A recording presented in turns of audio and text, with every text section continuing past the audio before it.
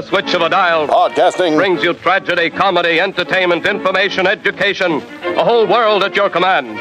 But there are stories behind. Podcasting. Stories behind your favorite programs and favorite personalities and people you've never hear of. Stories as amusing, dramatic, and interesting as any make-believe stories you hear on the air.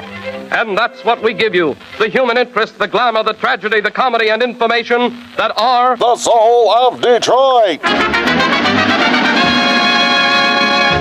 Now, presenting a man whose name has been a symbol of the best in... Podcasting. since the beginning of broadcasting. M.L. Elric. You asked it around, get your finger out of my face. It's gone. What are you doing? Come on. That is not paid for by them. That is paid for by the people of Detroit. You might be qualified, ML. I'm not qualified for this job. Let me tell you something. You want to go right now? Okay? You want to go right now, Albert? Well, thank you. I appreciate that very kind applause. It's, of course, all earned, but thank you. Thank you so much. Thank you much. Appreciate it. To be described as a smattering. Well, it's respectful. It's a golf clap. So, and what could go wrong with golfing unless maybe somebody dies on the road in front of you when you're late to make the tournament and you have to drive around everybody, and yeah, it's really pretty bad. So we just before we came on the air, I was ranting. Hey kids, it's your old pal ML about everybody who wants to work from home and how we're missing something. You know, there should be a collaborative spirit in the workplace. You should want to interact with other people unless you're staying at home to listen to a podcast, in which case you get a pass. And get off my lawn. We actually encourage that. Get off my lawn. But this whole notion of I'm more productive at home. I can do more things from my home. Really? Yes, really. Really? Yes, really. Oh yeah, you can cover a game from your home. You used to get fired for doing stuff like that. Let me give you an example. Oh, here we go. Young folks, and I see this with my own kids and lots of friends, and just talking to other people. Plus, I've read stats. But just think, I don't know if your daughters do this. Got or not. some books. My oldest son. And he's not alone among this generation. Marc maybe even likes to do this. I don't know. They don't have nearly as much face-to-face time with their friends. But if you like video games, they get on and they play through headphones and they talk. And the socializing they get from that is really important, and it matters. And you may lose a little bit in the lack of face-to-face, but it's still giving them their essential needs. And I use many stats. And that's the truth with the whole argument with office space, which is just driven by the real estate industry who doesn't want to lose their downtown buildings. We're changing. It's okay. I mean, look, social media is not perfect, and it's caused a lot of issues and depression, anxiety, and so forth in terms of. Last week were talking about how people are befriending squirrels now because they have no socialization or interaction.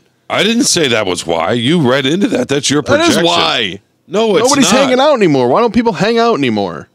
They do hang out. They just hang out in different ways. That's not real life. Yeah, so... Off my lawn. But it is. It's just changing. What did people think when all of a sudden, oh my God, you can get across the country in 4 hours instead of... They thought I could go hang out with more people. Instead of 4 days, oh, well, what about all the time you spent traveling together? Well, no, you can just get on a plane and do that.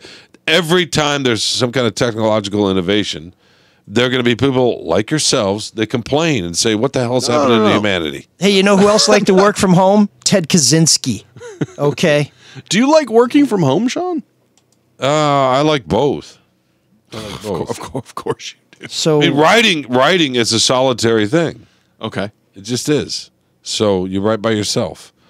You write from a press box. You write sometimes. You write from the airport. You write from the seat of your plane. I write from my car sometimes. You often write while we expect you to be engaged in the podcast. I mean, you write from everywhere. Sometimes I write from my car. Last week I wrote a column about, it was a silly column, but about the Lions schedule. And I thought, let's do a prediction column. We'll go game by game, all 17 games. And he's working a plug-in. I based the winners. I'm sorry to take that away from you. We, I based the winners and losers on who had the better. Shawn wrote something on the better, who had the better food, which cities, and it was really fun. And I did that from my desk. I didn't need anybody telling me next to me how to do it or what to do, and then you send it on because we have what we call computers. Wait, so we you have the feel internet, and we have phones. And you feel that if you have a colleague who has a suggestion or is interested in what you do, they're telling you what to do. You're not going to be bossed around by that guy in the chair next to No, me. but maybe there's an over-the-top fucking know-it-all next to you who thinks they know better than you. I'm not saying you, but who thinks they know better. I mean, there are pros and cons of this stuff. Okay, so you gave us the pros that people can become misanthropic and disconnected and anxious and get because they have to worried when listen see to another human bombastic, arrogant colleagues all day. I just think it's good to Is be. that I think the it's way good it is to be in the around other sports people. reporting booth there in the press box? You What'd you say? Sometimes it is. You got Wojo lording it over you. Oh, with he's his not predictions. like that. He's not like That's that. not what you said before the show. You said you said Adolf Wojnarowski, wasn't it? You My said? God, no, he's not like that at all. I'm just saying. Some people work better. Is it Carlos? Is Carlos the one who's pushing you around? Some people work better. Are you getting bullied by Carlos? themselves? You get your Is this- socialization You haven't in other denied ways. it yet. You haven't. Is this Carlos? Why do you have to have face to face? I mean, what's the point? Why do you have face to face? Well, unless it's doggy style. I mean, face to face. Before the show, we were just talking about being in the office, and a colleague said, "Hey, I'm writing about this. Do you know anything about this?" And so people who sat around this colleague were able to make suggestions. And some of them were useful, and some of them were like, yeah, not really what I'm looking for.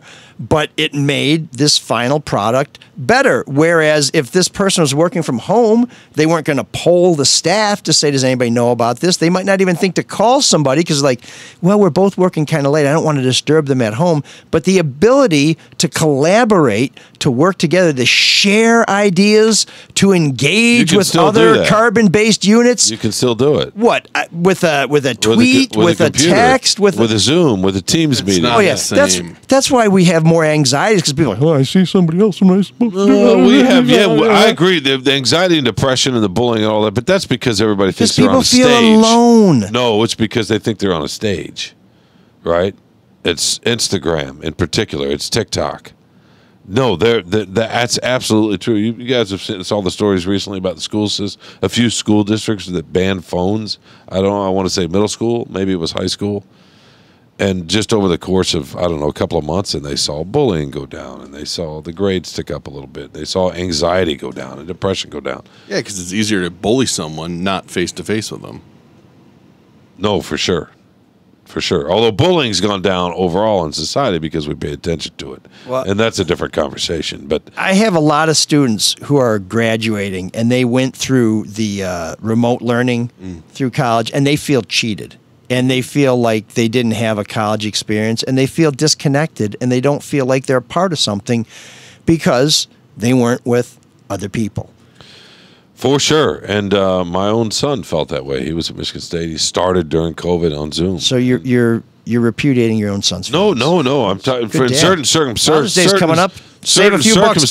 circumstances. On the other hand, no, for sure. On the other hand, there are plenty of people that learn on a computer and take their classes at home and do just fine. So Watch porn. It's not one size fits all. Of course it's not. But I think And for you don't have to whole, be chained to a desk. I think working around other people is just it's far more better. You talk about how you can collaborate on Zoom or these visual, telecommunication things.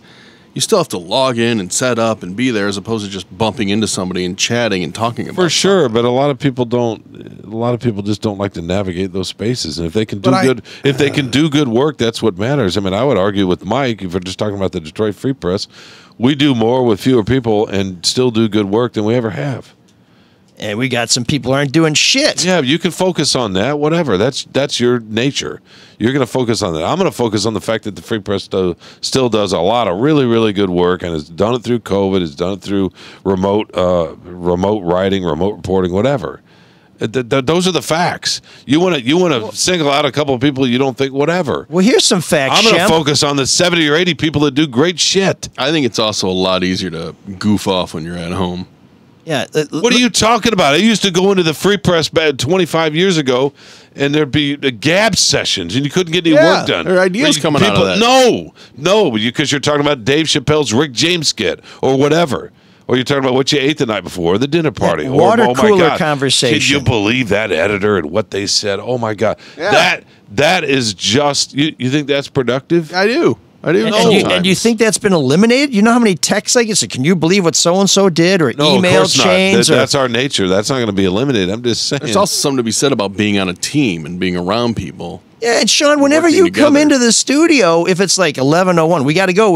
You want to catch up. You want to talk. You want to have some conversation. You want to have some chat. Who's saying we got to go? Marc's getting ready. Marc's still in production mode. You want to engage Pre-production with mode. people Hey. because that's natural. That's healthy. I'm saying that's what people do when they get together. They want to say, hey, what's going on? What's happening? You know, the story that resonates the most with this podcast from me had to do, I told on a phone from LA about a rental car and a jacket. I'm just saying, we can't act like we got to be together all the time. We don't. Yes, we need each other. That's different. I think people should force themselves to be around people more often. I think it's just too easy to isolate yourself. And let me tell you what I've seen in my life and what I've seen as a union official and someone who has a lot of people who come to me with their grievances. When you don't see people, when you don't interact with them, you forget about their humanity and you build them up into monsters and you get really angry at them and you bitch about them. No and question. you make them you make yourself feel like they're less than human, and then you run into them and all of a sudden a lot of that melts away. And I see this with people who talk shit to me all the time, and they run into me somewhere and the look on their face, I'm just like, yeah, you're not going to say it, are you, bitch? Yeah, but then it goes away. You know why? Because when you see people, you have to acknowledge their humanity, and we're losing that when we're sitting at home, Jeffrey tubing it during a Zoom meeting when we should be working. But that's not to say that we were if we're talking about production, you got no argument. If you're talking about the good of humanity, maybe, but. Look, think about the ways you're talking about if we don't communicate. You know, here's a great example. This is just a little niche that I happen to work in because I'm a sports writer. I get somebody who's really angry at a column I wrote. They send me an email. They think they're sending it out into the ether, right? Like I'm not real. Mm-hmm. But then I respond to them, and their tone completely changes, especially if I am polite back to them, which I always am. Well, some communication is better than no communication. But that's my point. I mean, it's not like we're not communicating. It's just the forms of communicating, how we communicate are changing. But to ML's point, I don't think that original email gets sent if they see you in person. They're not going to say that to you in person. No, but why would they? Why would they? That's not how they feel. Yeah, but they're not my newsroom. They're a customer. I mean, we have a lot of this. But you get the phone's not a bad replacement. Email's not a bad replacement. Zoom's not a bad replacement. It's not perfect. You know what? I still get the nasty responses on email. Sometimes people thank you, but most of the time, if you're getting vinegar, there's more vinegar. Tuesday night, last Wednesday, I was at Thomas McGee's in Eastern Market, and some guy was sitting at the bar. He knew who I was. He immediately came on salty, and I said, hey, dude, what's going on, man? Yeah, that's me. I'm the bad guy. Let's talk about it.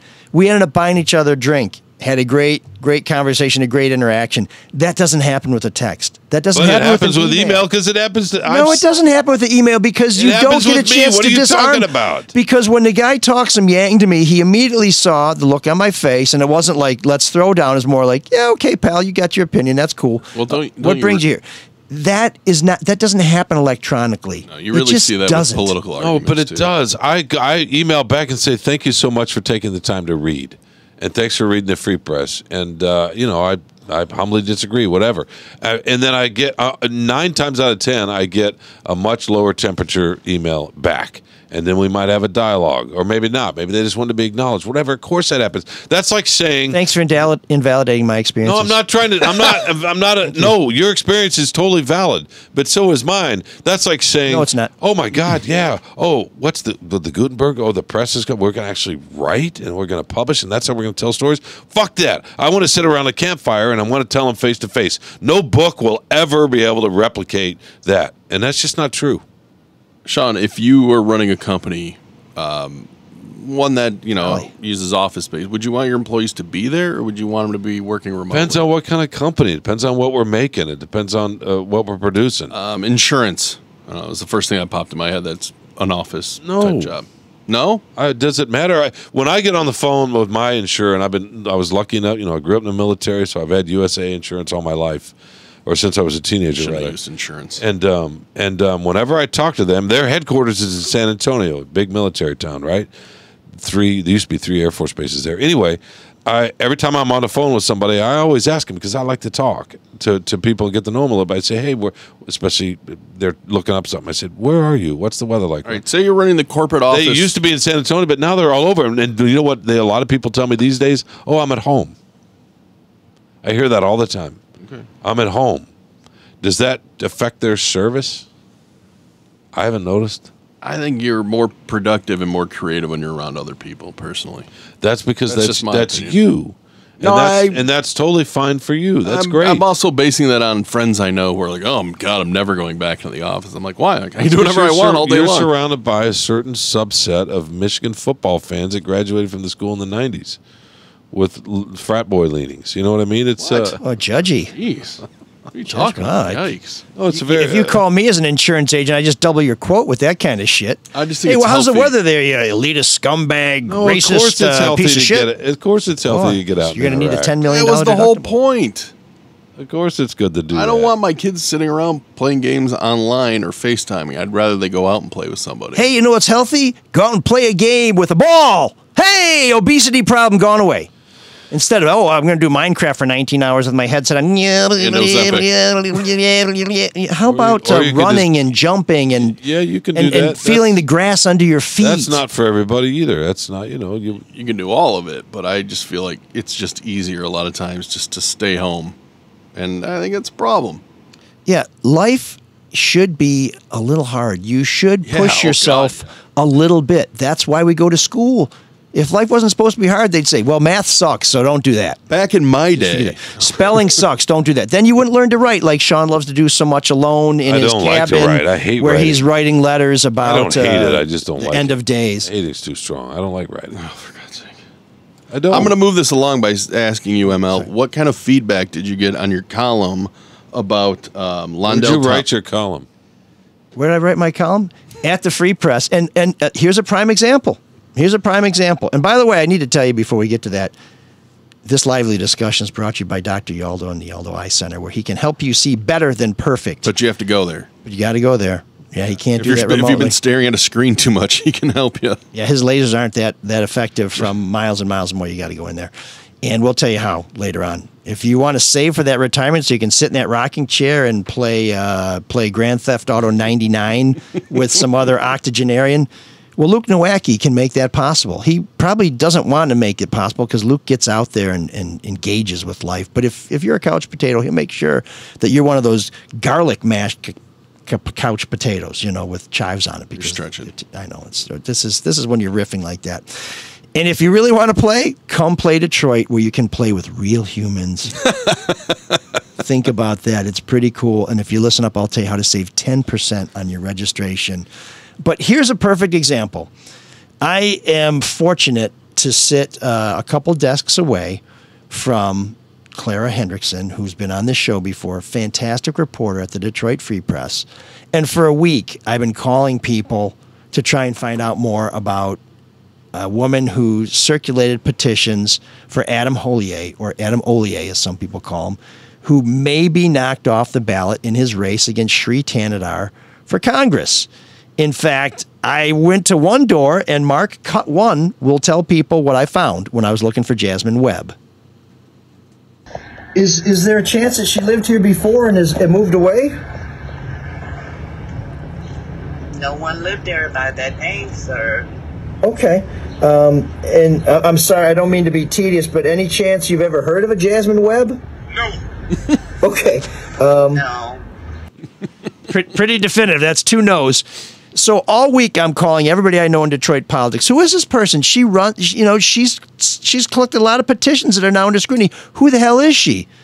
And I'm writing my column, and I turn, and Clara, who covers politics, heard me say Jasmine Webb, and she said, I think that's Jazz Webb, who's Ollier's campaign manager. Oh, now, this is after 4 days of trying to find any trace of this person somewhere, physically going to the address she lists and finding out she doesn't live there, or at least the people who live there deny that she lives there. And one of my colleagues overheard this and spontaneously makes a break in my case. And I call the Ollier campaign and say, hey, is Jasmine Webb? Like, yes, of course. And I say, well, can I talk to her? And of course I can't, because she's in the middle of a big controversy here. that was something that would not have happened otherwise. Did you just That's say what something? happened when you work with people. That's what happens when you're in an environment. And these people don't come in every day. I don't come in on Fridays. I come in late and I stay late. So we're not there from 9 to 5 sitting next to each other. All I know this is isn't the late, great Dabney Coleman's classic 9 to 5. Oh, rest in God peace. rest his soul. Oh, Dabney Or like Buffalo Bill. Oh, Gina Davis. Yes. That's right. All I know is that if you worked from home a little bit more, you'd probably save money on your hair product. You wouldn't have to worry about tossing it up like that. You know what I mean? Because you're not going to care if you do that at home. Yes, I am. I always want to look my best. you gotta look Fortunately, it's not respectful. that difficult. But it's Still working. Yeah. No, I'm not saying you need to work in your underwear and listen to the Smiths all day long. That's what people do. Something Do like they? that. Do they? Yeah. And while they're playing Worlds of War or Red Dead Rebellion, what is Brandon Red playing? Dead Redemption. Red Dead Redemption. Yeah. No, it's. But this is what happens. There are moments like that. This is a force multiplier when you're with other people. So, Mark, to get back to the column. Yes. That's on the people. Basically, I spent a week trying to find out who these people are who are at the middle of this controversy that may cost Adam Hollier basically a trip to Washington, because when he first ran against Sri Tanadar, he was one of multiple black candidates running to represent a predominantly black congressional district, and the vote got split up, and Sri Tanadar won a plurality in the Democratic primary, and because no Republican's ever going to win that district, you can be elected to Congress was basically a quarter of the vote if enough people chop up the remaining 75%, and that's what happened. So Sri Tanadar basically went with the nuclear option and tried to get Adam Hollier knocked off the ballot by saying, we see fraudulent petitions, and if there's enough fraudulent signatures, he won't reach the 1,000 threshold. You need to have 1,000 signatures from registered voters in your district to qualify to run for Congress. And Sri Tanadar found hundreds upon hundreds of petitions, signatures that appeared to be invalid. And some of them were collected by supposedly Jasmine Webb, and also some were collected by a gentleman named Londell Thomas. And what I found out is that Londell was working for a lot of candidates, collecting a lot of petition signatures, allegedly, but really not doing that, because there's a gentleman named Charles Longstreet who paid him nearly $16,000 to help his campaign for Wayne County Circuit Court judge. And Mr. Longstreet collected 2,600 signatures. In this case, he needed 4,000. Londell charged him a shitload of money to collect more signatures, and when they went to Lansing to turn those signatures in, on a day they picked to honor Charles Longstreet's father, who had died a year before, Londell shows up with a stack of petitions that were for another candidate he was working for. And by then, Longstreet's like, whoa, whoa, whoa, brother, what is going on? Where are all these petitions from Hill Harper coming from? And Londell says, oh, you know what, I picked the wrong stack. I'll go home, I'll get your petitions, I'll come back, I'll turn them in, and everything will be hunky-dory. Only he didn't, and Mr. Longstreet isn't going to make the ballot because he was cheated. This also raised questions about, does Hill Harper have enough good signatures? There's other candidates that Londell Thomas worked for. Do they have legitimate signatures? Are they going to get knocked off the ballot? Because collecting signatures, believe it or not, folks, is big business. Yep. You can get $5 to $15 per good signature. And so I wanted to find out from Londell what was going on. And Mark, in cut 2, you'll find out what happened when I went to the address where Londell claims he lives. Was this where he stays? Not frequently, no. Okay. Do you know what his legal residence is? Well, I won't give out anyone's personal information. I'll just have him call you. And of course, he didn't call me, but later that week, his lawyer did.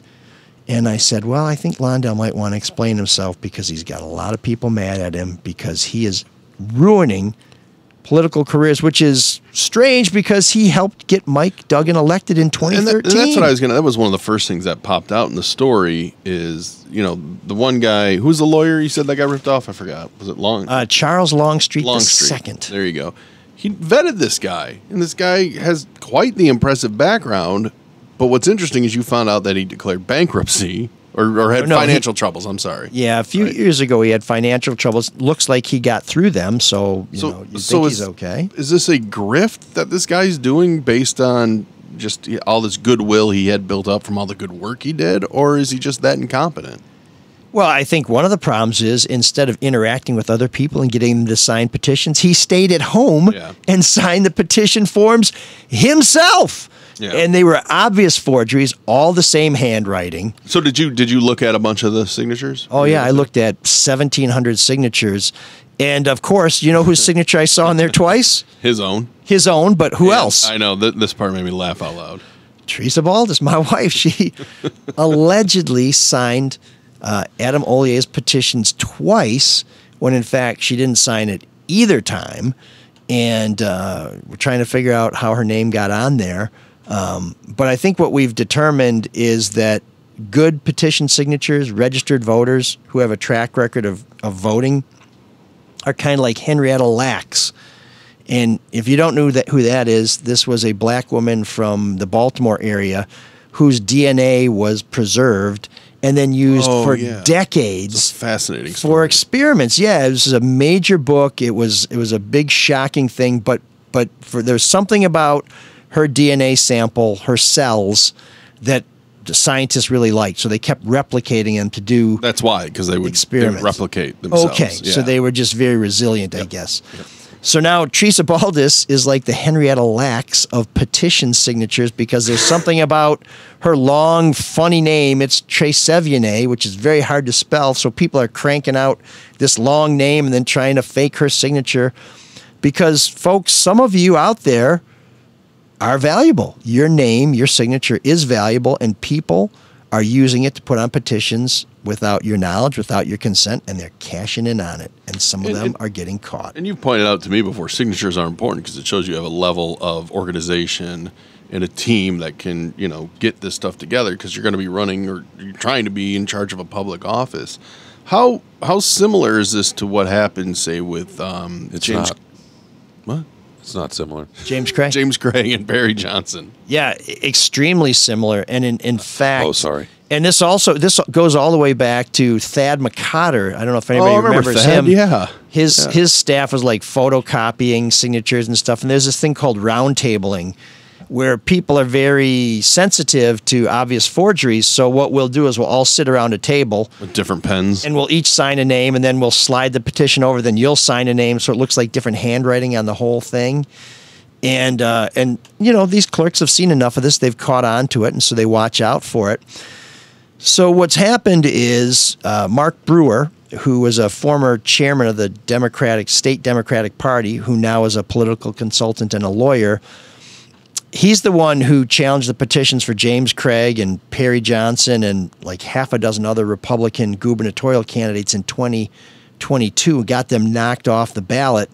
He's now challenging some judicial candidates, and some Democrats have noticed, oh, wow, these people who turned in what appear to be fraudulent signatures for some of the judicial candidates have also collected a lot of signatures for Republicans who are running for U.S. Senate. Mike Rogers, Peter Meyer, Sandy Penciller, I think maybe another candidate that they're asking. The Democratic Party is asking or I shouldn't say the Democratic Party, I should say people who generally support Democrats, are asking the State Elections Bureau to take a look at the petitions for these Republican senatorial candidates with the goal of finding enough fraudulent petition signatures to knock them off the ballot, in which case... But isn't that going to happen to Hill Harper as well? Because he's... So Hill Harper's a Democrat. Some people know him from The Good Doctor.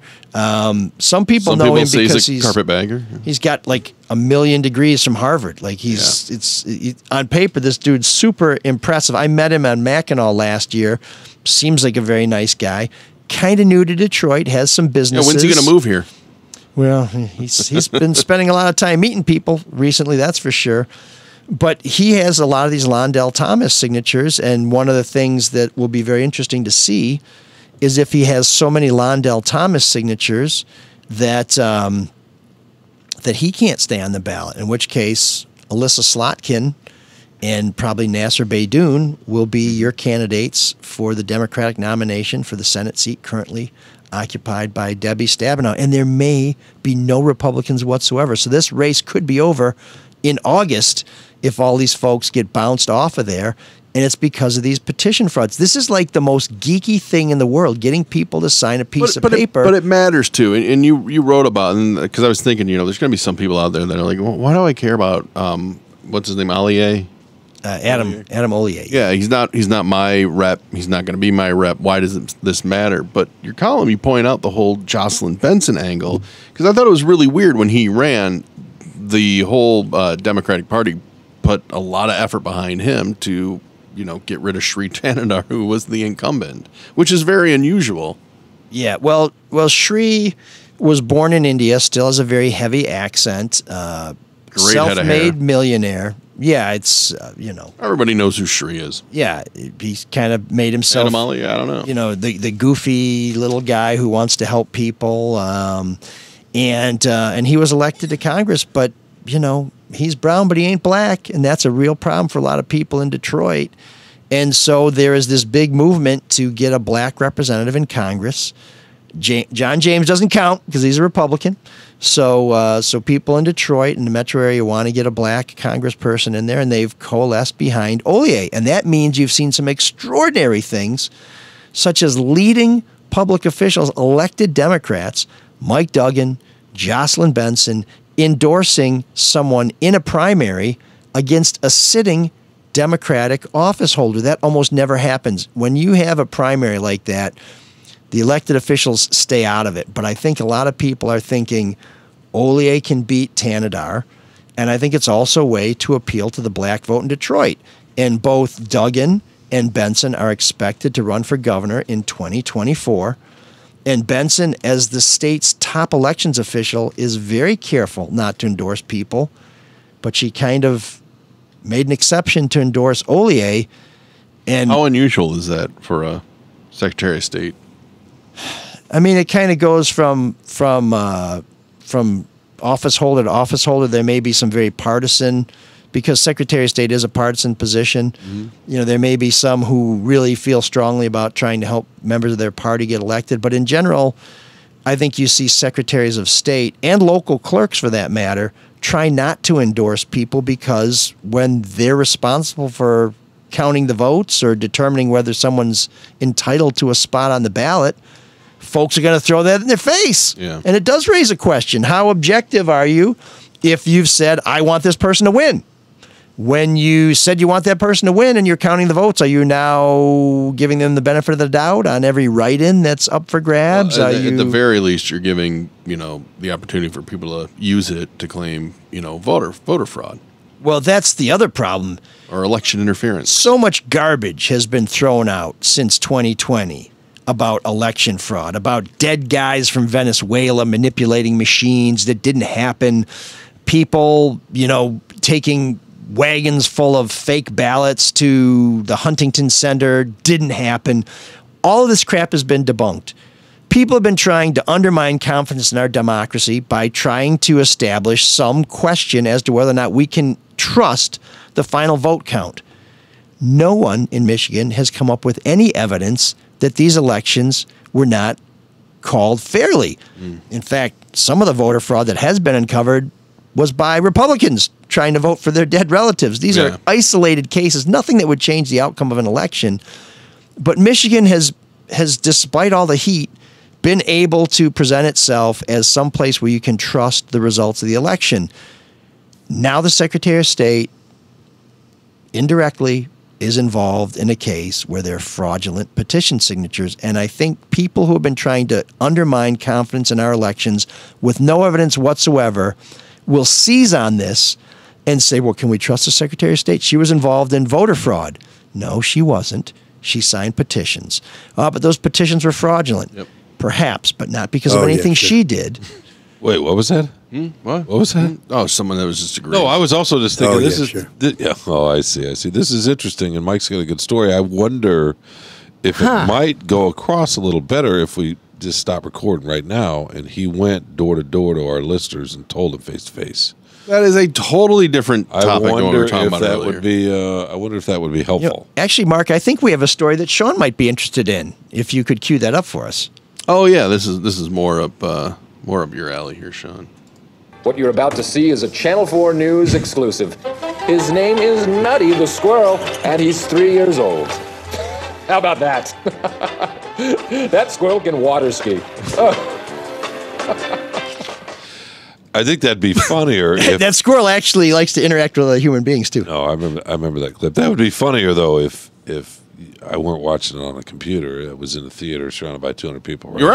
You're right. You're exactly right. There's some experiences where the collective laughter. By the way, well, you could watch it at home rubbing it out to whale's vagina, which I understand is what San Diego really means. Before we wrap all this up and get into geek and music and so on and so forth, I want to ask you guys a sincere question though. Why do you feel so strongly about all this when the numbers are not on your side? In other words, if we're just going by productivity, it's really not that close. These studies started before COVID because they started as technology started to make it possible. Still a small sample size. Hybrid. No, it's been going on 7-8 years now. Hybrid.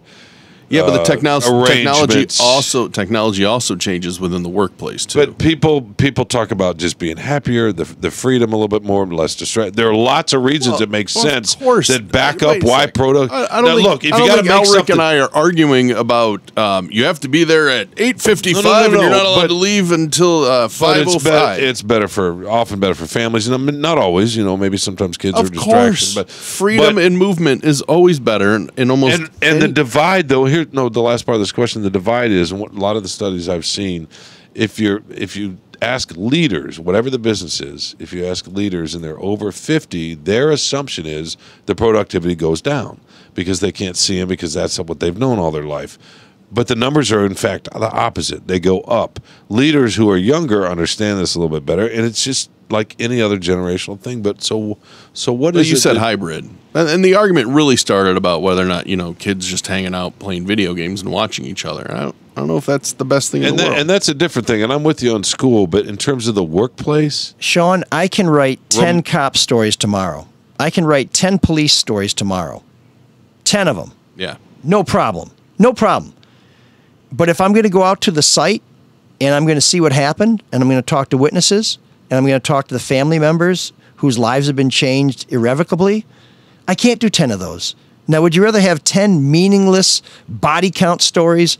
Would you really want to connect with a human being who's suffering and whose agony may help us say, wait a minute, we need to stop the violence? That's like saying, that's like me trying to argue, well, you can build a car from home. You can't. You got to go to the factory and actually physically do it. Of course that. My question is, does the story suffer if you go back to your house to write it?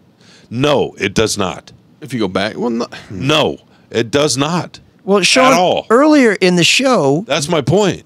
Without any prompting, you asked me for an example of how did somebody else help with the count, or how did you find this out? And I gave you an example of how something happened. I gave you 2 examples that happened within 48 hours where 2 things that were produced by the Free Press were made better because of a spontaneous interaction with a colleague.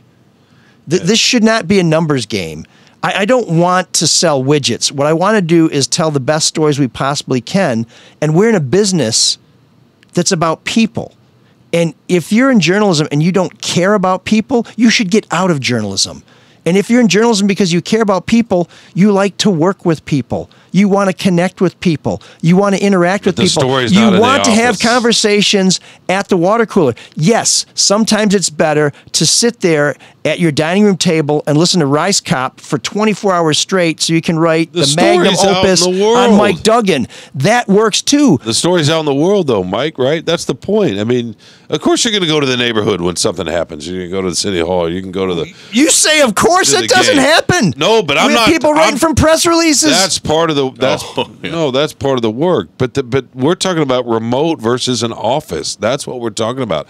And there is no study that says it's better to be in an office. Read them all. Okay. None. Is that what you've been doing? That's a lot of studies you've been reading. It's a gut feeling based on. Well, you just said it was studies. It's a lack of. It's a gut feeling based on a lack of trust, based on a traditionalist way. Okay, if you're out of sight, you're not doing your job. And that's bullshit. And there's social science that backs it up. Yeah, but I'd like to see. I hear a lot of references to social science and reading the studies. I haven't seen any specifics. Nobody is saying there's only one way to do it. What we're saying is there should be a combination. Yes, sometimes you want to work in isolation. Sometimes you want to work, say, hey, how do you like this lead? What about that? Sometimes you want to go to lunch with people and say, hey, what are you working on? Ooh, that sounds cool. Or I know somebody who has a phone number there, or I never thought of that. I wonder if I have a story like that on my beat, where you want to participate. Yeah, maybe we don't need to go in the office on Monday. Maybe we don't need to go in on Friday. Maybe we don't need to go in on rush hour. It's not just journalism either, though, right? I mean, you would think a marketing department or a sales department, you might want to talk to the other people and bounce ideas off. Not in a fucking boring meeting where some guy's leading it, but... Yeah, Jonas Salk. Hey, whose sandwich is that? It's mine. Throw it out. It's got some green shit on it. There are certain millions of lives have been saved by working together because of that old sandwich, Shawn. There are certain things that need to be collaborative in person. Why do you hate Jonas Salk? There are a lot of things that do not. Hate people. You can still be collaborative and be home, right? It's totally different, which I think is the crux of our argument. Oh, well... I think collaborating on Zoom is it's so different than just but it's not working with somebody in the same room. Well, it can be. It depends on what you're doing. But how do you explain the uptick in productivity and for people maybe generally it's not good productivity. And people generally feeling better? Maybe quantity's over the quality. People generally feeling. Do you know the anxiety's through the roof in this country right now, in this world? Because people are arguing on their computers and because the only time they see people is when they look happy on Facebook. When you're sitting in office and you see somebody going, "Oh my God, I can't get this story done. Oh my God, nobody's calling me back. Oh my God, my kid just called me. My kid's having a problem. Oh, my mother is sick. Oh, my dog just shit all over the rug." You actually see people in their natural state when it's not some curated bullshit that somebody posted. Every person like that, That's there's life. another person who's like, "Oh my God, here comes a bullying cocksucker walking down." Excuse the language. So I understand you don't like me, Shawn, and you don't want to work in the same place as me. Office and is going to tell me, you know what I mean? I mean, right? I mean, is that who we work with? Is that who you think we employ at the Free Press? No, I'm not talking about the Free Press specifically. I'm just saying. What are you talking about? Because that's where you work. I've worked with some bullying cocksuckers, and you know what happens when we were in the office?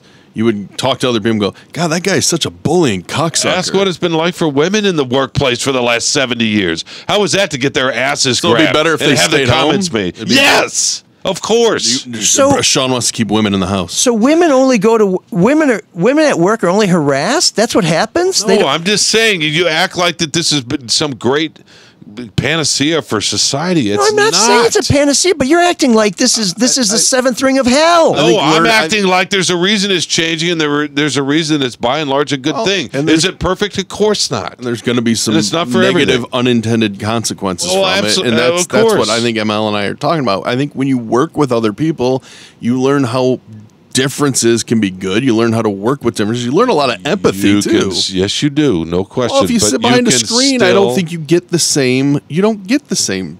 As long as you hear some. I mean, I think I'm big on hearing somebody's voice too. Right? What do you mean? For sure. Like hearing the tenor, the tone of the voice. You can the body language too. No, the body language for sure. Body language matters too, but it's not all or nothing. That's all I'm saying. Nobody's saying it is, but I don't know where you've been working where it's just bullies and ass pinchers. I'm glad you quit that job 40 years ago before you came to the Free Press.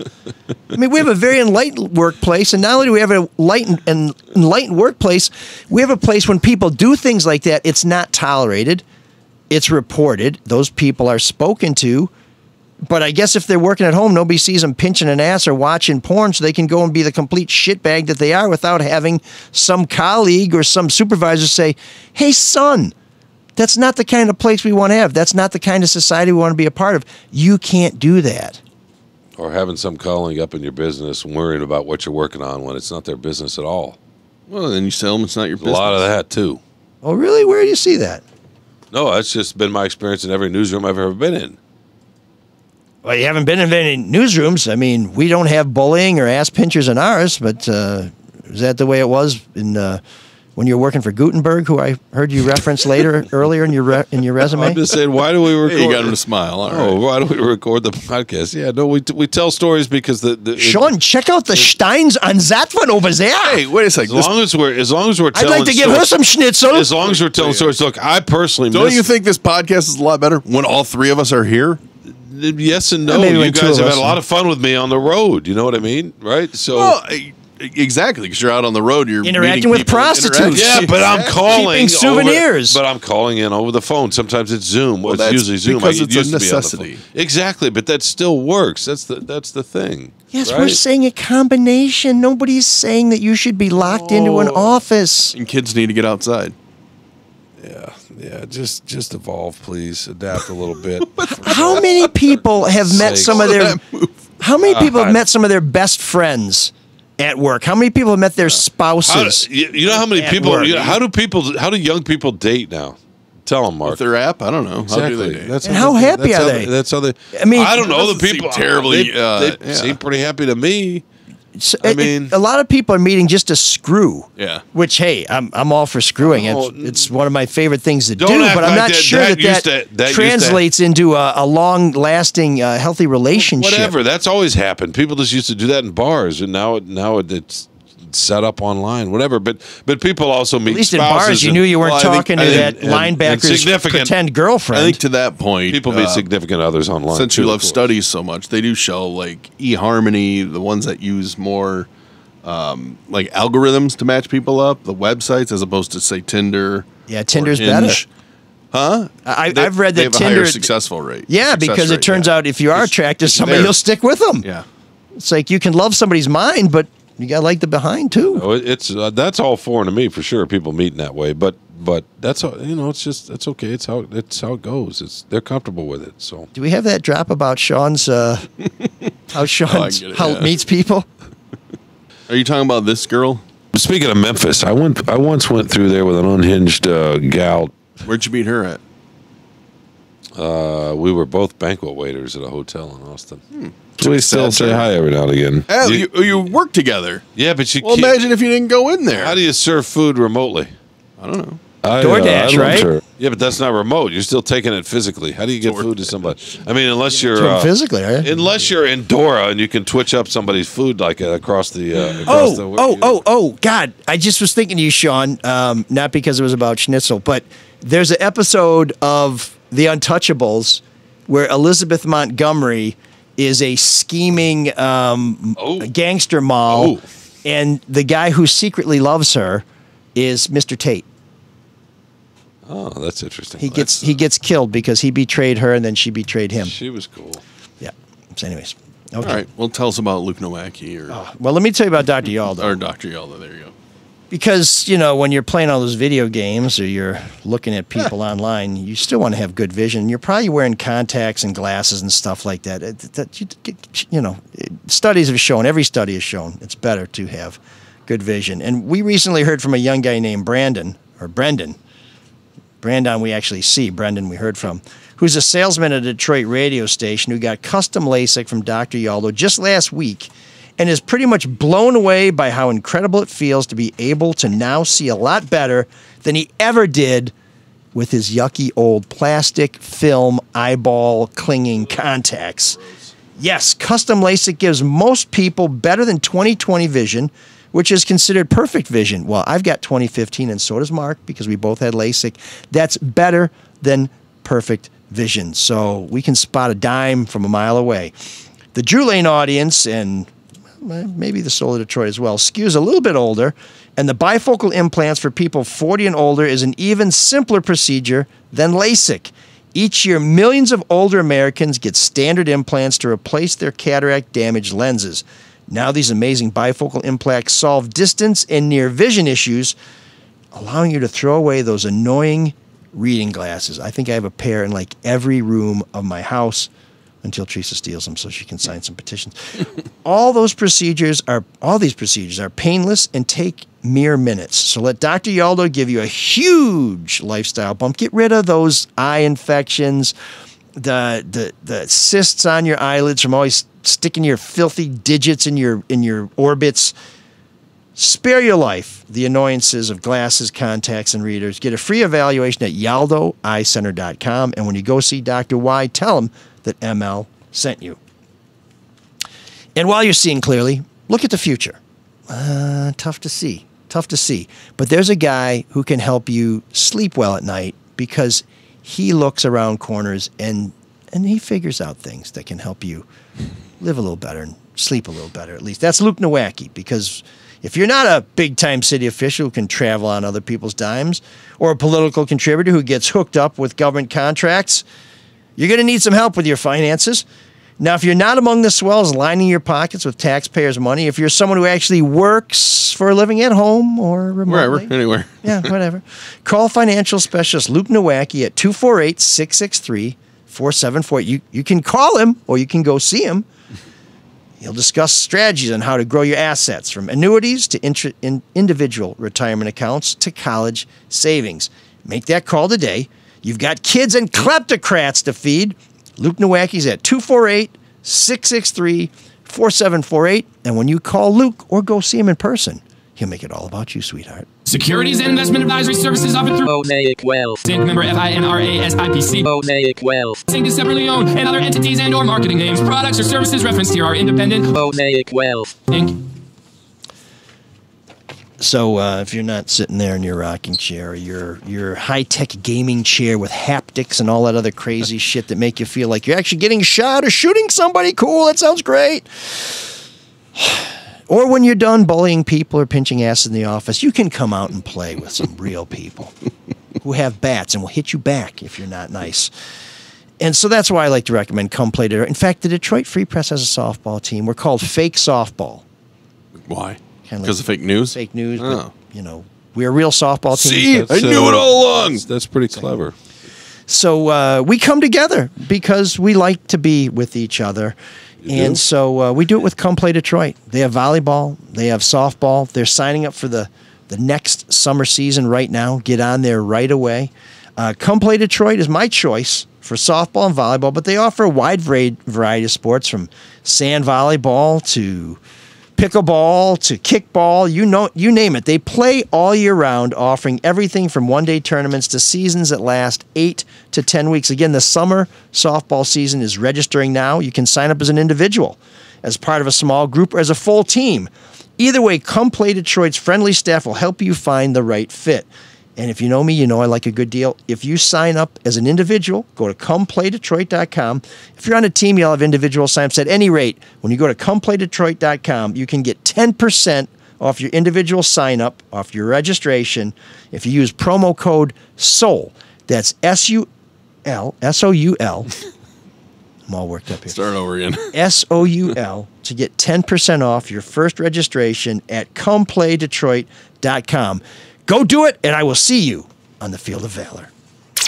Oh, man, the geeks have inherited the earth. Did I do that? What a dork. Does him wanting to play with us again mean that he's turning into a geek, or we're turning into cool guys? Some people know art, and some people say they know art when they see it. Well, there's a billionaire in Australia who saw art, and she didn't like it. She's Australia's richest woman, and she demanded that the National Gallery of Australia remove a portrait of her. The painting by the artist Vincent Namachira is one of numerous portraits on display at the Canberra Gallery in Namachira's first major survey exhibition. Well, the gallery rebuffed Gina Reinhardt's demands, but guess what? It kind of backfired. She didn't want anybody to see this portrait. And it is not the Streisand effect. It is not a pretty. Exactly. When she said take it down, everybody went to go see her. And in fact, it's been seen many more times than it otherwise would have been seen. The gallery told Guardian Australia that there had been a noticeable increase in visitors to the National Gallery, as well as digital channels, over the past week. Google Trends has also given a sweeping indicator of worldwide gain in traction for the search term Gina Reinhardt. Before May 15th, the day the first stories about Reinhardt's portrait demand was published, interest in Reinhardt on Google was at roughly 0. Have you seen the picture? If you are a Patreon subscriber, you are now looking at the portrait that Gina Reinhardt doesn't want you to see. And I will say... It's not terribly flattering for her. I will just say it's understandable. Why she'd be upset. Why she wouldn't want people to see this. Oh, man, he had like 2 chins, and the eyes are all askew, and the nose is turned. It's not flattering. She looks thinner, I don't know, in the painting. Well, let's just say she's elongated. Yeah, she's quite quite porcine, and I would say not because of her size, but because of her complexion. It looks like pigskin. She's got a pinkish hue. So she went from 0 on Google. After the news broke, search interest picked up with Gina Reinhardt hitting peak popularity 2 days later. Australia and New Zealand were the top 2 regions searching Gina Reinhardt, but interest in the drama went global. Austria, Ireland, and Slovenia are now interested in seeing what Gina Reinhardt looks like. Her painting has been featured in media around the world, not just on the Soul of Detroit. The New York Post jumped on the story, so did CNN and Mirror UK. BBC, the Hindustan Times, of course, which is a must-read for most people, along with the South China Morning Post. Are we going to go to every country? Yeah, maybe. That's you in a hurry? Virtually, because we're at home. We're more productive. When we're sitting at home, we can go to every country. If we have to travel there, we might be happy to make 2 a day. Anyways, these guys all followed coverage. They all got in it. And then she even made it on The Late Show with Stephen Colbert. Colbert said, a billionaire has called for the removal of an unflattering portrait of her. And then he said, I mean, come on, how flattering could this portrait possibly be? And then he took a look at the painting. It's awful. Unflattering indeed. Money can't buy everything. The artist said he paints the world as he sees it. Reinhardt, by the way, her fortune comes from mining. So I think it's probably fair to say that she's either inherited it, that some of the land may have been stolen from people. I wonder what my friends from Beds Are Burning would say. Oh my God. Midnight Oil. Midnight Oil. Midnight Oil, yes. I'm sure they have a very strong opinion about Ms. Reinhardt. And I'm sure that she's left scores of sites on Australia looking less than gorgeous, just as this artist has left her. So I wonder if her background influenced his caricature. But Gina Reinhardt, we had no idea who you were. We had no idea what you look like. Now we do. And let me tell you, baby, you're our Geek of the Week.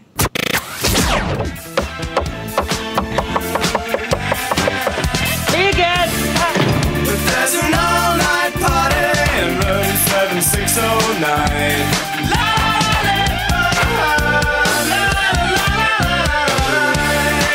And you can dance together all night if you've got the time.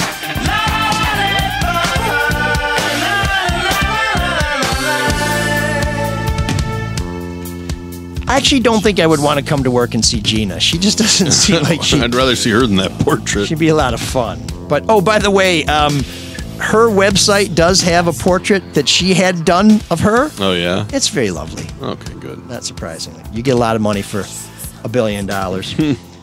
Anyway, we're in room 7609, where we used to look for obscure gems. We used to mine them like Gina Reinhardt, but Shawn said it didn't look so good. So we've expanded our horizons. So we're looking for your favorite deep cut, your favorite tune that you think people should know about, and we always want your story too. And Todd checks in with a great story. He says, Soul of Detroit continues to pump out great content and many laugh out loud moments.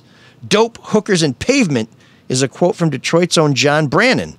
Brannon was describing Cass Corder in the early days of the Detroit hardcore punk scene, 1981 to 1982, when he fronted the band Negative Approach. Negative Approach played the notorious Cass Corder neighborhood, which was considered one of the worst neighborhoods in the city at that time. Now it's kind of been rebranded as Midtown and is very she. Dope, Hookers, and Pavement is also the name of a music doc that tells the Detroit story of the hardcore punk scene. John Brannon famously appears on the set of the October 31st, 1981 Saturday Night Live performance of the punk band Fear. You can see John slam dancing and sporting a fresh mohawk haircut given to him by John Belushi. Fear was banned from SNL after the performance.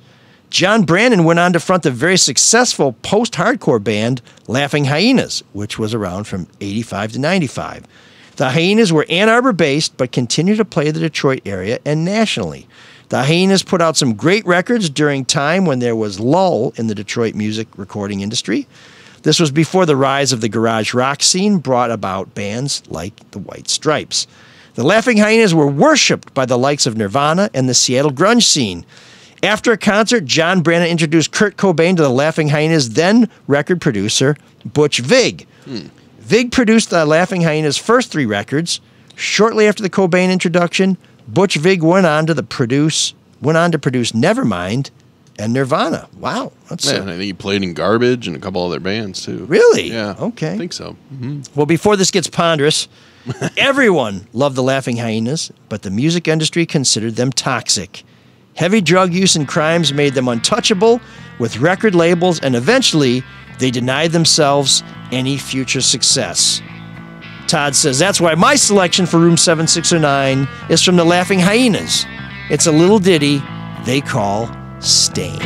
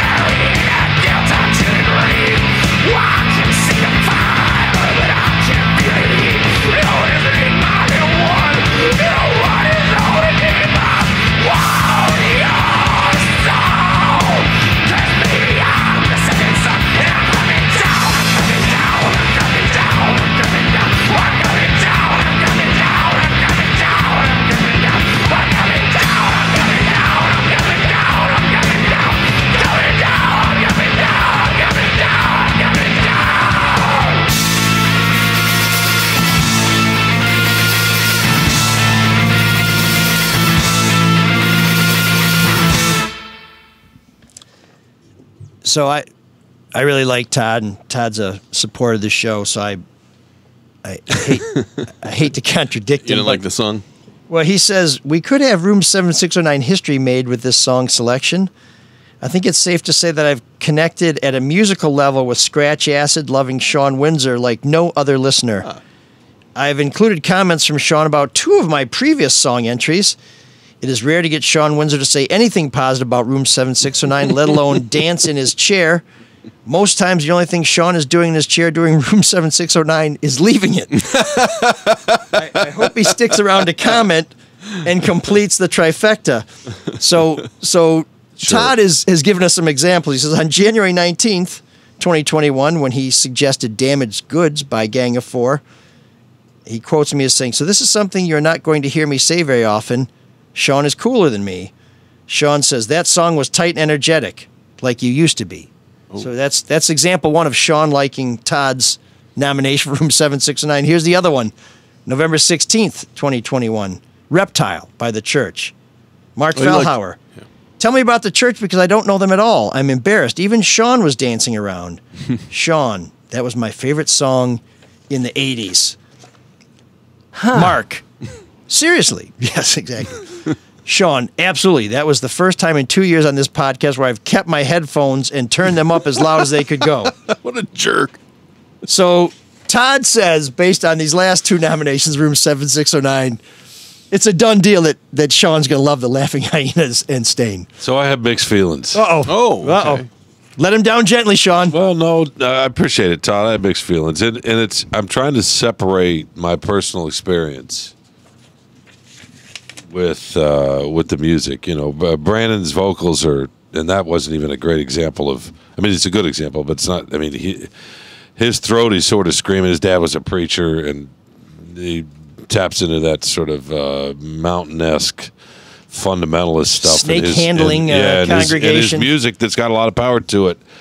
The rhythm section, the guy plays the bass. We used to wear an Amish-style beard and come in, and I'd make hash browns for him, and he was a haughty little fella back then, and so... Oh, kind of a bully? He used to pinch No, people's asses? he carried himself like a lot of us do when we're in our early 20s and so on and so forth. And I was always respectful. I knew him a little bit. The bass player didn't know as much. He's the younger brother, the diver, Kimball, who was Bruce Kimball, Olympian, and just had a lot of power to him. And the guitar player, Larissa, was always really interesting, and I felt bad. She died of I want to say an overdose, but she died, I don't know, close to 20 years ago, and she was really interesting and talented. But the mixed feeling part comes in as one of my closest friends now ended up poaching their rhythm section and turned it into a band called Mule. Not Government Mule. And Preston, my bud, who was in a band at the time called Wig, actually, and they may have even toured with the Hyenas. So I got to know a little bit of the Laughing Hyenas through Preston, who ended up taking the bass player and the rhythm section essentially and forming Mule, and they used to practice on Cass Corridor. I used to go down and listen to them jam and practice. But I went to an Urge Overkill concert one time at the Heidelberg. This is back before they were Cato Nash. Yeah, they had played. They had a song in a movie that made him a little bit bigger. I'm trying to remember that movie. Yes, it was in the late 80s. Sister Havana or something. Or no, I can't. Not remember. Hate Jealousy. That was somebody else, right? Oh, that was it. Was it Pulp Fiction even? It was like Tarantino-esque. Yeah, it was around that may have time. been. It may have been Pulp Fiction. But I went to, and Ann and I weren't married at the time, and I went to this show, and Urge Overkill was the headliner, and Preston and some of the they were all there. They did.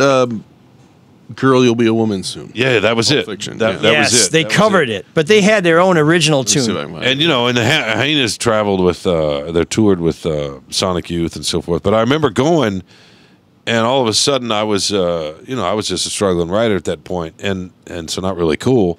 Not that I've ever been cool, but nobody would. They acted like they didn't know me, right? Because they had stepped up in sort of hip coolness scene on that whole scene, and I just thought. Plus, I remember going over to the Hyenas house a couple times with Preston, and just the whole scene, whatever, the heroin chic and the squatting down in Detroit, and I'm cool, I live in Detroit. It was a thing back then that was very different than it is now. So I'm trying, Todd, to take out my personal experiences when I was young, trying to figure out who I was. Ponderous, man. It's ponderous. Yeah. The music is interesting. There's no question, and they had a lot of fans. There you go. I did like Urge Overkill. They did have one of the coolest band logos ever. It was just with a the U, very stylized U and O. It kind of had like it was coming at you, right? You know? Yeah. No, the hyenas were they were interesting, and they were influential, and they had a lot of power. Larissa Strickland, or that wasn't her original name, but Larissa was voted, I think, by Rolling Stone as one of the top couple hundred guitarists ever. She was a force in her own right. He's letting you down easy, Todd. I don't think he liked it, Yeah. but he knows. No, I do. I do. It just takes me back to a time when, when you're young and you're worried more about appearance and all that. And I always felt that with some of that scene and that music. So sorry, Todd, but they are interesting for sure. Leave it on that, Todd. They are interesting for sure. Boy, when Shawn gets interesting on something, he can really go. He's kind of. Yeah, as soon as I saw you pull up the Laughing Hyenas, I thought, oh, damn. Finally, something on the show he was interested in. No, it's. But no, isn't that interesting? You got a preacher's son and an addict and a Olympian diver's brother, and then a guy with a red beard with no mustache pounding away on the bass. That's never been a good look. Lincoln carried it off. Nobody since. And he was tight with Mort Crims. It was all sorts of weird. There were all kinds of weird connections back in those days. But yeah, Al Crim went to my high school. He was a couple of years older than me, and he was involved in possibly one of the greatest high school pranks of all time. I think they got the frame of some wrecked car up on the roof of the high school, which was like, I don't know, 50 feet in the air. Pretty. It's funny. No, I talked to Preston about that at one point, and he's like, we were young, whatever. But anyway, the rental car story with the jacket. Yes. So I was leaving dinner with Preston. You didn't eat by yourself? The guy who took. He and I were in Venice having a meal together, and he's a teacher now. He still tours a little bit here and there. He's got mostly a one-man show, but that's who I was with that night. That happened with the rental car jacket was him, the guy who stole Laughing Hyenas. I shouldn't say stole, but who poached Laughing Hyenas rhythm section. Damn! Did you guys discuss that? Was he still feeling guilty about it? No. But I told. He got over it. No. Yeah, Ann was like, she didn't suffer any of that back then. She's like, you got to be real. You got to be real, right? And you know how it was. You're young, and you probably went through some of that, some of your shows, and your whole new wave affect, and running all over England, pretending you're not from America. I don't know, whatever, right? You probably had some of that in your background. No, I stayed home, played Atari, and sent telegrams to people because I was more productive. Wait, Atari and telegrams. Okay. Yeah, that was the 80s version of Shawn's dream workplace, And occasionally someone would come by and pinch me and bully me. It was kind of terrible. So it was, good times. So that's Room 7609. We love to get your nominations. You can send them to us, and remember, it has to have a story at mlsoulofdetroit@gmail.com. So please keep them coming. This week, we would like to thank, and this is one of these, okay, quick, we're done, our donors. No one donated to us at the website where you can hit the PayPal or the Venmo button, and we have no new members of the Soul Patrol. Folks, I have to tell you more and more, as sponsors are harder to come by, we rely on you to support this show. We have a lot of people who I know appreciate what we do, like to be part of this community, because we are very interactive. We like to connect with you, even if it is, I guess, kind of remotely, in our own way. And for as little as $5 a month, you can support the show. You get the show before anybody else. It posts to you before it posts to the public. You don't have to listen to those annoying insertion ads, and you can watch the show, and you can see Gina Reinhardt as she is and as she's depicted in the National Gallery of Australia, and lots of other great stuff, including our video of Nutty, the water skiing squirrel, which is a reference to Shawn's fascination with the furry rodents from last week's show, Detroit Cult City. If you haven't checked that out. Wait a second. Did that become a thing on social media that we needed to promote the squirrel aspect of the pod? Yeah. It was fascinating. Yes. We had Mr. Chapman saying, I try and promote the show every day on X, and I try and find a different way to do it. And for days I was getting, go with the squirrel. That's the winner. Do the squirrel tease. Just because some U of M students want to be friends with squirrels. No, because you had and a face. Hamas. You they had like a face squirrels off. and Hamas. That's what they dig there. You connected with a squirrel. You said you saw its soul, and he saw your soul. We did. We looked into each other's eyes. So have you guys seen each other since? Or? No. It was a one-night deal. A one-afternoon stand. How about that? You know, we also talked about Anthony Kiedis last week, and the Showing Me Your Soul. That's my favorite Chili Peppers tune of all time.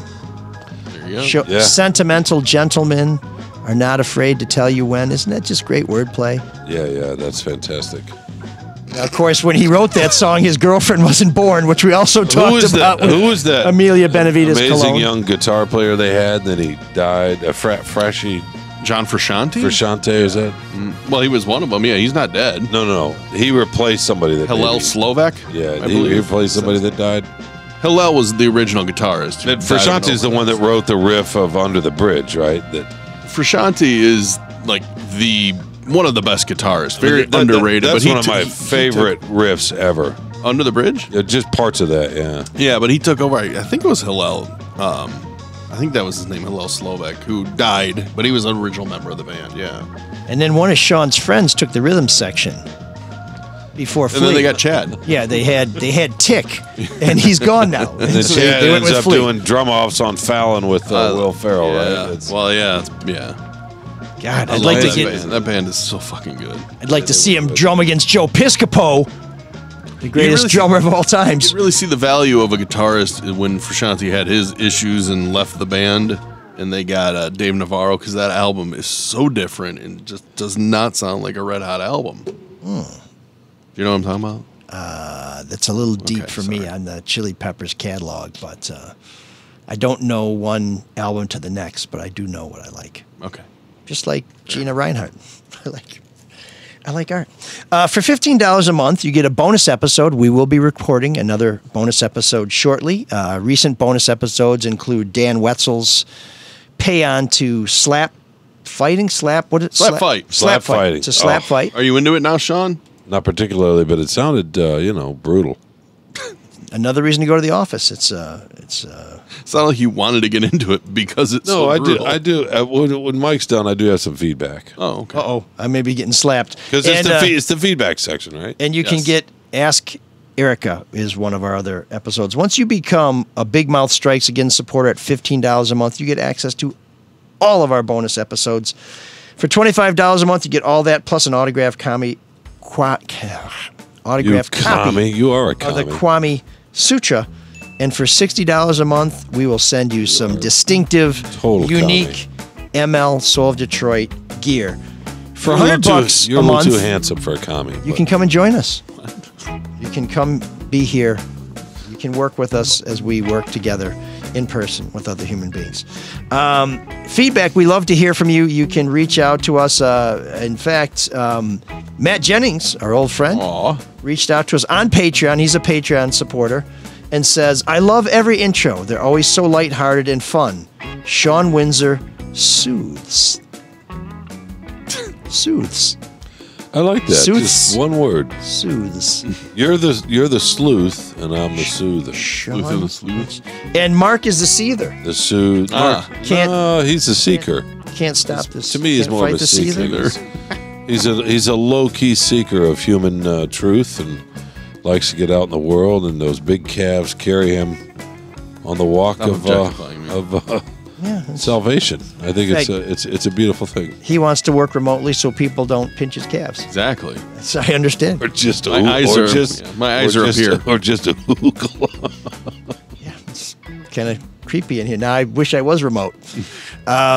So Shawn, you said you had some feedback? Well, yeah, I do. So Marc, we mentioned movies earlier, and the sort of the loss of the shared communal experience. I'm totally with you on that. I miss going to theaters for big movies where we share and so forth. But would you rather have that? Do you miss that enough? Because what's replaced that is incredible television from all over the world that you can watch with your family and just a couple of people at home. Well, you know how much I love episodic TV, way more than going to a film. I'd rather have 10 episodes of something. The problem is now there's too many of them, right? So nobody ever watches the same thing. It's hard to find somebody that's watching the same thing you're watching. It's hard to get something to break. No. Yes. Have you seen it all the way through? Have you seen it, Shawn? No. Are you going to watch it? I'm not sure. Do you guys like it? Well, I'm about to do a spoiler alert here. I loved it. So I love noir. Yeah. I do too. Love noir. Fantastic. And this has the old L.A. feel, even though it's modern. With quite the twist. Is it as good as L.A. Confidential? I know they're very different things. No, you can't compete with Curtis Hanson. That was great. Reciprocity is the key to every relationship. Oh. Was that from L.A. Confidential? James Cromwell. Oh, wow. Oh, yes. You're not ready to do those things I've asked him to do, boyo. Don't start trying to do the right thing. You haven't had the practice. Exactly. And you know what Dr. Yalda would say. If you're going to join the detective bureau, lose the glasses. I can't think of a single man in the unit who wears them. So thanks, Dr. Y. Nice. And make sure when you see Dr. Yaldo that let him know that movie is James Cromwell, by the well, is in Sugar. So good. That movie. That's right. He is. Yeah, he is. So should we ruin the twist? Well, Mark, if anybody wants to finish it or has started it or wants to see it, just I don't know, skip forward 30 seconds. Go. You got. Okay. So here's your warning. In 3, 2, 1. Episode 6, Going Home. Did you see that coming? No. I don't think anybody did that was watching that. And what it was... Well, when he injected himself and said, I just want to go home, did you think that he really became an alien, or do you think he was just having a trip, like he was having a hallucinogenic moment? No, I thought he was an alien. Wow. His whole face changed. Why else would you shoot yourself up? And well, no, but it could be him taking a narcotic and then thinking, I'm a lizard now. No. Because that doesn't really fit the character either. That's what happened to Jim Morrison. There's nobody more L.A. than Jimmy. Did you see the finale, though, the episode after it? Well, there were 2 episodes after that. 2, okay, yeah. And the twist, the other twist, I didn't buy at the end. I don't know why. The murder part, or? Well, no, that his friend who said, here's where you'll find her, I don't think he would help him find her if he was part of what was going on. So I did not buy the penultimate plot twist. But when he became an alien, that's when I was like, okay, this is not Philip Marlowe rewarmed. No, this is something series. different. I just like really Colin Farrell, too. He's he's great. So good. He's so watchable. He's always good, for sure. He's good. By the way, Mike, your favorite line was probably after James Cromwell shot Kevin Spacey and said, oh, what's your benediction? Have you a valediction, boyo? Yeah, Rollo Tomasi. That was... Whatever happened to that Kevin Spacey guy? Oh, yeah. So, but the answer... He saved the old Vic and liked the young... Last time I saw him was in Baby Driver, maybe? Great movie. That is a great movie. I love that movie so much. Mark, to answer the question, your feedback is episodic TV is so good that you're okay? I was okay that with the culture's it. moved away from movie theaters? Well, there's no shared experience why can't we have both? with either one. Yeah. No, I would love to have both. I want to see Top Gun in a theater. Yeah, you do. Even if you have an 85-inch screen in your basement with surround sound. But not Top Gun, Maverick. I like Top Gun. No, you didn't. You hated it, hopefully. I guess so, then. No, I'm kidding. Are you? I don't think you're kidding. Not really. Yeah, I don't think where's Clara Hendrickson to help me out now? Oh, okay. Hey, Carlos Monarez thinks Top Gun's much better than Maverick. So he's wrong again. So you're in lots of company. You're in good company there. Does he think that Maverick has a shot at the Cy Young, or did he blow that when he hijacked the F-14 that was just sitting there ready to go? That column is not aging well. No, I saw the numbers the other day. Not that we want to get on a sports baseball rabbit hole here, but Scooble's numbers are better right now at this point of the season than Verlander's were in his MVP season. Well, imagine how good they'd be if he pitched well in the first game. Yeah, right. No, yeah. A blemish on an otherwise perfect record.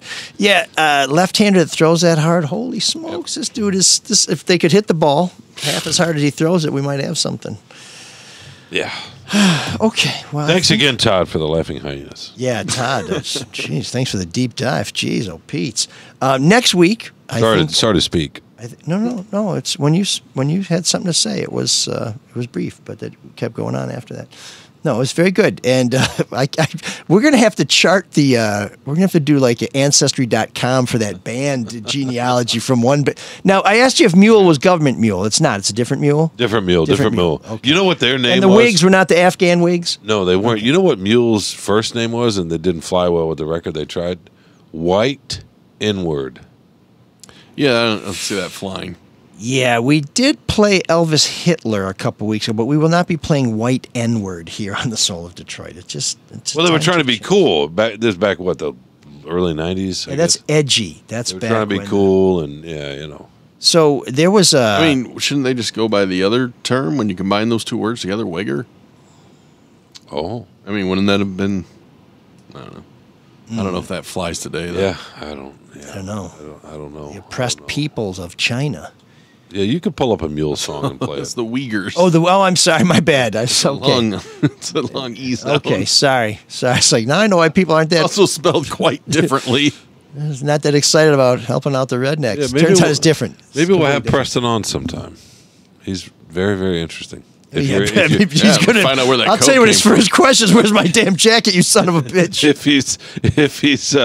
If you're interested in interesting guests, then Oh! he's Wait a minute. no, I don't mean that. I don't Wait mean it a that minute. way. I just mean What if Preston took that jacket from the Laughing Hyenas?